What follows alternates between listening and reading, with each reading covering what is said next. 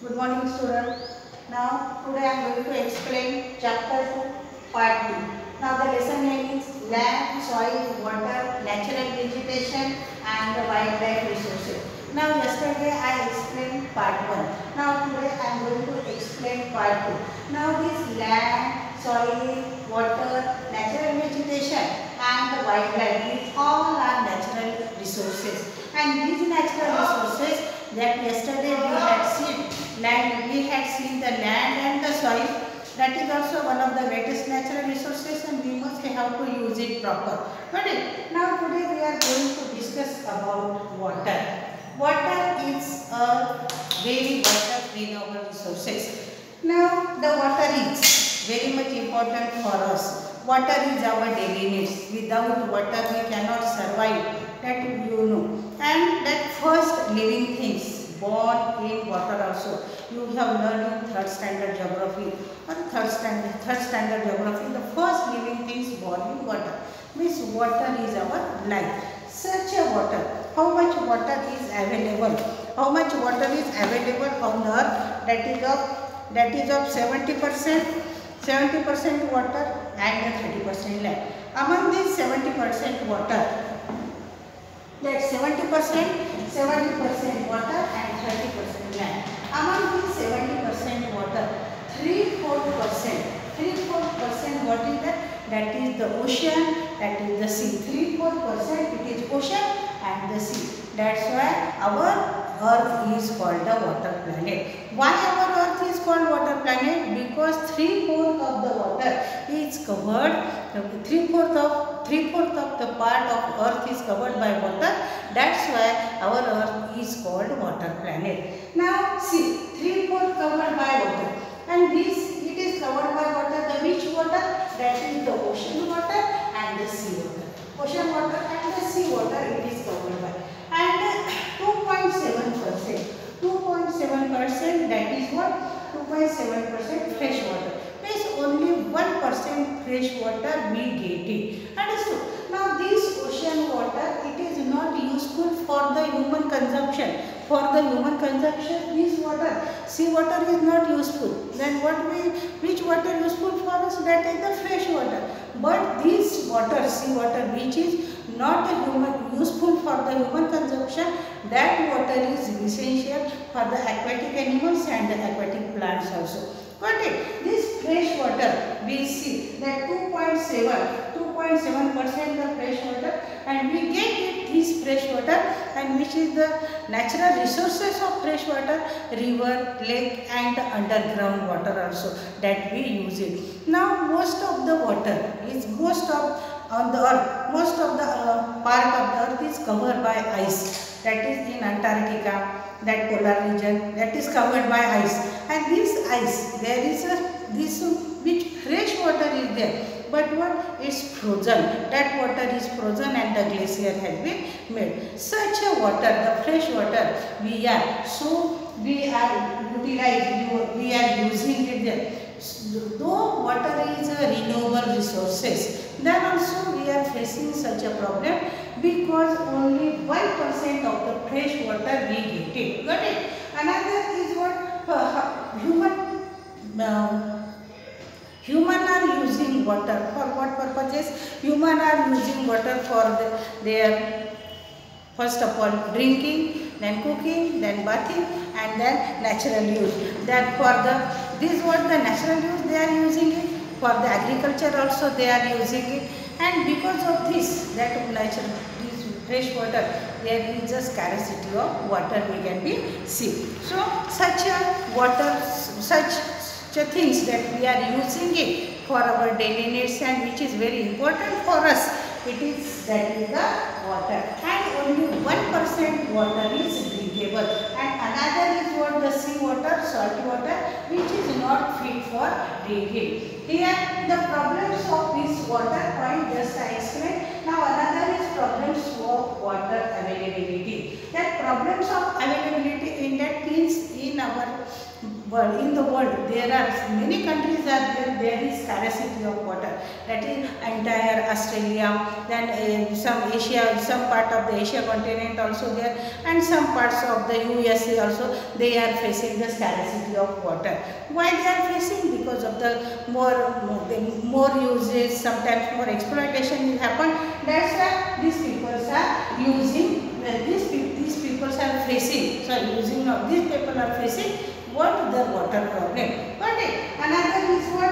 Now, do you know, my children, that is what one place is there, Saurashtra, one place is there, the name of that place is Amreli, and there the population is 1.25 lakh. 1.25 lakh population is there, and that they are the people always face no water problem, or they don't get the water in that place, there is no water, and that's why these people always purchasing the water from nearby taluka. From nearby taluka, these people are purchasing the water. Where is Saurashtra, and name of that place is Amreli. Amreli is, there is a place where population is 1.25 and there is no water, and people purchase the water from the nearby talukas. Got it? Now, conservation of water resources. How to conserve water? It is very important for us. Now, water, just I told you, though water is a natural resources and it can be renewable, just I told. But why do we conserve it? Because there is too much problem. Then if we conserve it, then also sometimes the less rain we are getting it there. That is the natural resources of water. Sometimes the less rain getting it there. And if we not conserve water, then what will happen? Our future generation can be face problem. Nowadays we are facing the problem because our past generation, we can say that our past generation not took proper care. That's why we are facing it, because of the global warming, because of not taking proper care. We are facing the problem. We have not taken proper care of the rivers also, lakes also, glaciers also. But in your textbook, one picture is given of Narmada river. Now Narmada river, see how polluted that river, and who had done this pollution? Only people had done the pollution. If we keep our such a natural resources proper, then we will not face the problem. For that, just I am going to give the simple example of Recently what happened, that before 3-4 months that the lockdown is going on, you know, and everyone is now at home only. People are at home, and that's why what happened, the rivers and lakes looking so pure there. Means there is no pollution. Means who has done the pollution? Who spread such a pollution? There we people there. So it is in our hand to keep such a natural resources very proper, take proper care, then only we can get more and more water there. And by the water cycle we get the water there. So it for keep away earth from the global warming, we must have to take proper care of water, and that is the conservation of water. Now natural vegetation and the wildlife. Now vegetation. First of all, I am going to explain what is meant by vegetation, and whenever this word comes, I always explain the meaning of that. Then also today I am going to explain what is meant by vegetation.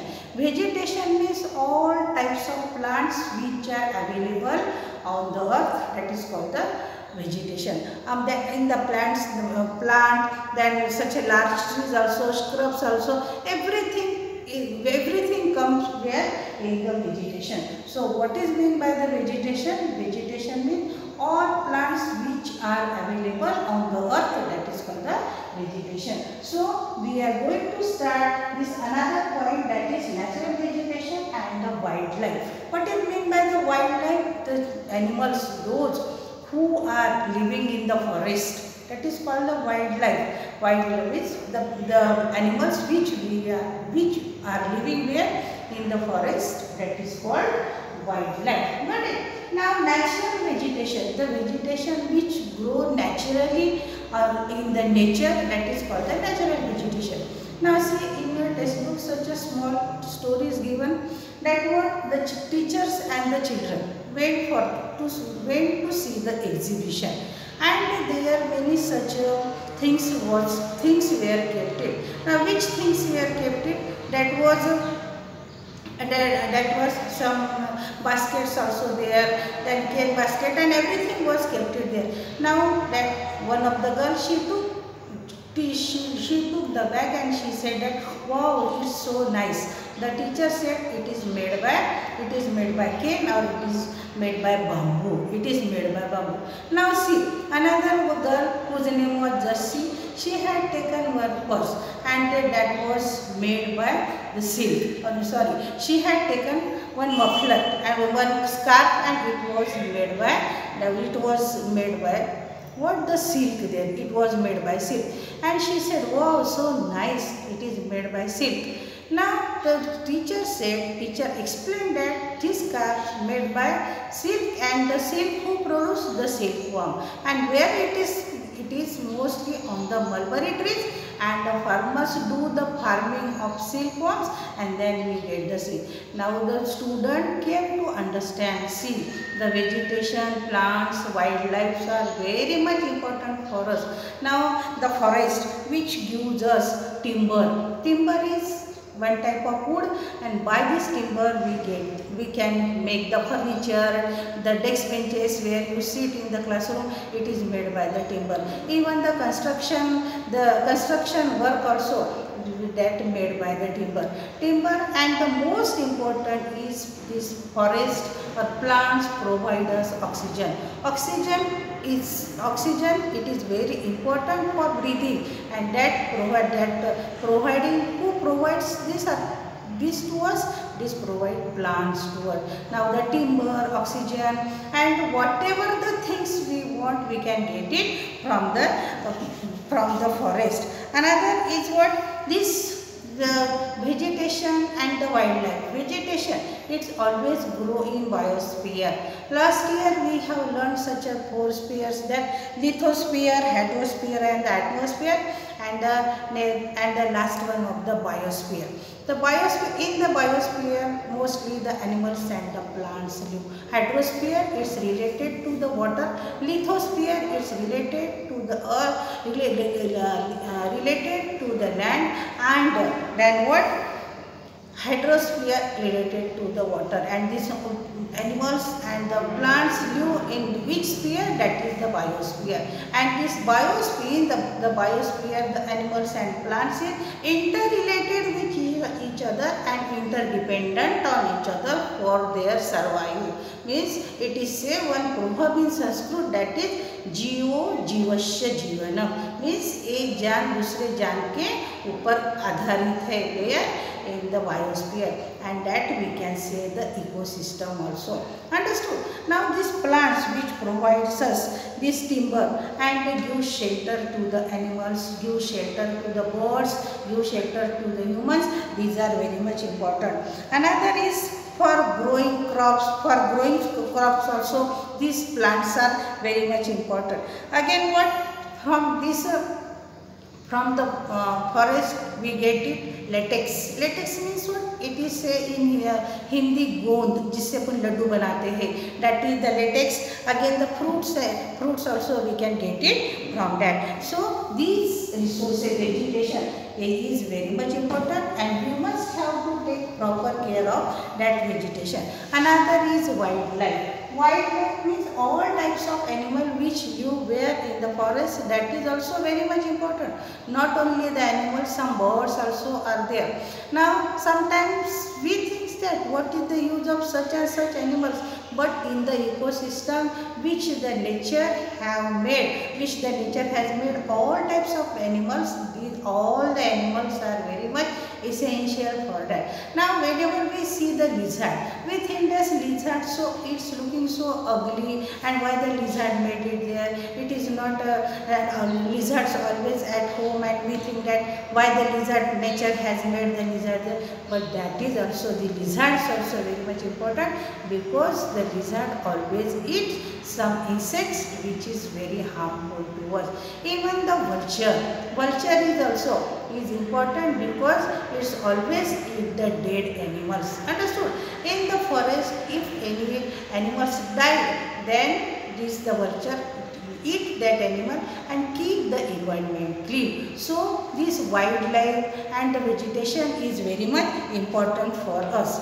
Now another point is distribution of natural vegetation. This distribution is not same in every place. It is uneven distribution. We can see uneven distribution there. The forest, which that natural vegetation is depend upon temperature and the moisture that you have learned last year also. You have learned temperature and the moisture. It is depend upon that, and where of the earth, which place that forest, which place gets such a temperature and moisture, obviously there the natural vegetation can be grow. Got it? Now two types of forests are there. Last year also you learned. Many times I am telling you that last year. Why? Because when last year I was explaining, at that time I told you that this and these parts you have to study in next year there. So now the time came that we have to learn again that one means it is the revision of that part. Evergreen forest and the deciduous forest. What is mean by the evergreen forest? Evergreen forest means what? The forest getting throughout the year rain and the leaves never go dry. Never go dry, and everywhere the leaves never go dry, and every time the leaves greener is there, that is called the evergreen forest. The trees of the leaves never go dry, that is the evergreen forest. And the deciduous forest is only when there is a season, at that time the river looks green, and afterwards when the season, at some seasons that goes dry. When the summer season is there, at that time the leaves of the trees dry, and whenever there is a rainy season, at that time the leaves of the trees looking green, that is the deciduous forest. We studied it last year. Means this forest is divided into two parts, that is evergreen forest and another is what? Evergreen forest and the deciduous forest. In the evergreen forest, the leaves of the plants never go dry, and here deciduous forest, in the season it grows dry there. And another is this deciduous forest can be again divided into a tropical forest and the temperate forest there. Understood? Now the grassland, shrub also coming in what? In that deciduous forest. Another is conservation of natural vegetation.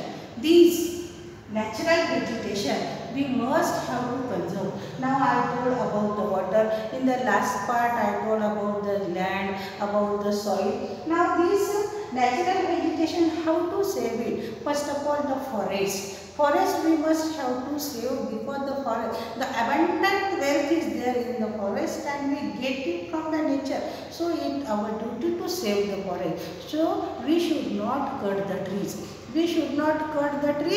That on the other hand, I said that we must have to do the afforestation.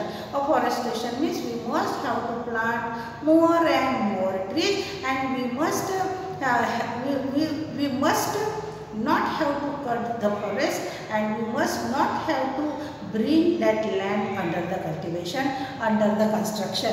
Another is the changes of changes of climate and the human interference.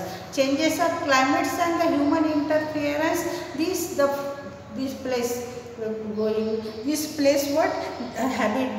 place is dangerous for the habitats and the animals.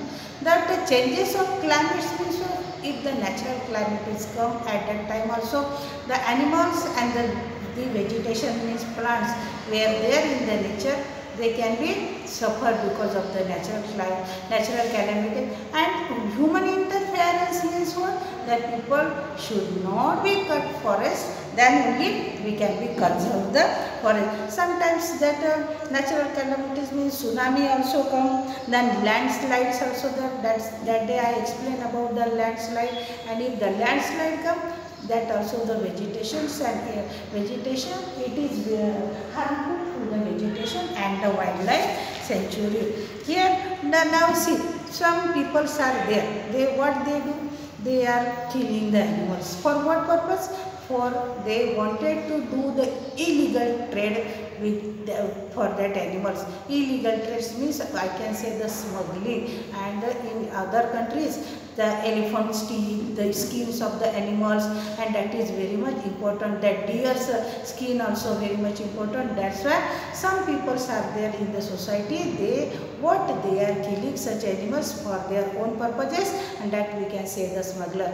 By the law, the government had made the law, and by the law nobody can kill the animals there, because it is our duty to conserve the animal. And for that government had made such a national parks also made, abhayaranya also that made, and the sanctuaries also made, that's wildlife sanctuaries also made.